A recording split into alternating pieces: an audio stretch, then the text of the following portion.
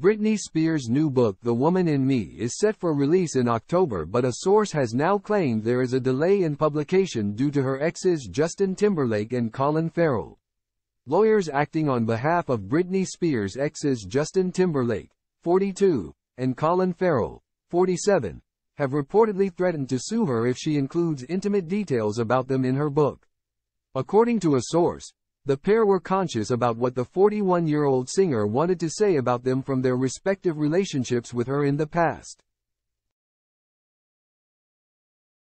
A discussion about the new release amongst lawyers is said to have caused a 4-month delay in the publication process.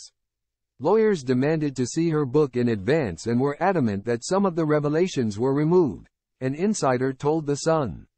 There are still plenty of gobsmacking tales, but Justin and Colin were conscious about what could be said about them. The legal process meant the publication was held up by 4 months as discussions went back and forth about what could be included.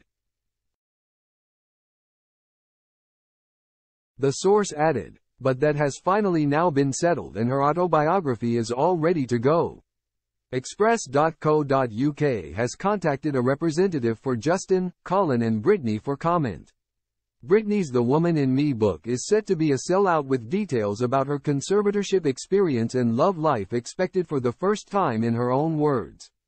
The singer famously dated Justin back in 1999 and their relationship lasted 3 years. Following their split, she was romantically linked to Batman star Colin. However, they were not believed to be in an official relationship. At the time, the actor described himself as just a 26-year-old guy who's single and having a good time. The singer has since been married 3 times.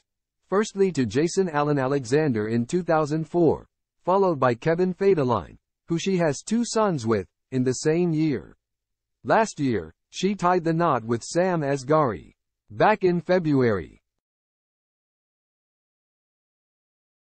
Britney announced she had begun writing her memoir and said the process had been healing and therapeutic.